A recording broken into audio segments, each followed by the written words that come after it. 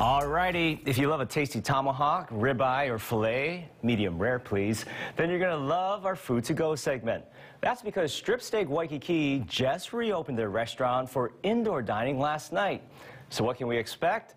Joining us this morning is the man himself, Michael Mina, founder of the Mina Group. Good morning, Michael, and big congratulations on that reopening last night. Thank you so much. Thank you. It feels great. I really appreciate it. Thank you for having me. Now, I know you have some very exciting new menu items, but what about some of the popular signature dishes that are returning to the menu?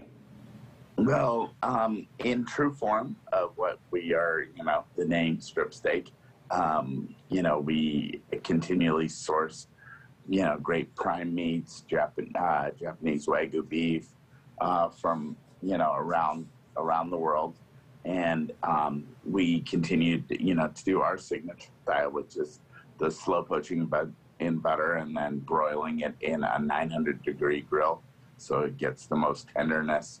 And so the steaks are always going to be a highlight. And then everything from the, some of my classics like the ahi tuna tartare to some of the great, chilled and hot roasted shellfish, as well as, we have a full sushi bar, which is also kind of fun when you're going to a steakhouse to be able to have that mix of steak and sushi. Now, what can you tell us about the new menu items that you created? Well, we leaned much heavier into the Japanese influence. I mean, STRIPSTEAK classically is an American steakhouse that takes a lot of Japanese influence, both in product and technique. And so you're going to find some really fun dishes. Some of the ones that I absolutely love are like, we'll do chicken piccata with yuzu kosher butter, or katsu, pork katsu, dishes that you might not traditionally think of when you think of going to a steakhouse, but they fit really well within the menu. And I understand that you have a new beverage program that's rolling out. What can you share about that? Well, with the beverage program, you just have to come and try because there's so many new cocktails. And I, me personally, I think that one of the great things about being in Hawaii is all of the amazing fruit that you get. And so really being able to take a lot of this great fruit that you get and infuse it into these great cocktails that, where you're using fresh juices. I think some of it you just have to come try.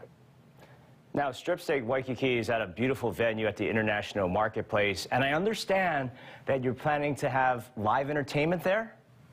Yeah, live entertainment Thursdays, Fridays, Saturdays, and as well as we'll probably expand it. But the live entertainment piece of it is, what we want STRIPSTEAK to be is that place that you can go to and you can be there all night long. You can go later in the evening and you can, I think one of the things we've all learned with the pandemic is a lot of people aren't looking to make 3 stops in one night. They're looking to go somewhere and be their place for the night. And so part of the live entertainment is so that when people do get to STRIPSTEAK, they can feel comfortable being there all night long. And real quickly, Michael, are reservations recommended? Can people order online as well? Yeah, you can go online. You can go to michaelmina.net. You can go online and you can make reservations there. Reservations are recommended. You can get walk-ins, but definitely I would say make reservations if you could give yourself the best shot at getting in. All right, there you have it, Michael Mina. Thank you so much for joining us this morning, and congrats again on the reopening last night. Can't wait to go back. Thank you. Take care. Thanks for having me. For more on STRIPSTEAK or any of the restaurants featured in our Food2Go segment, just log on to KH12.com.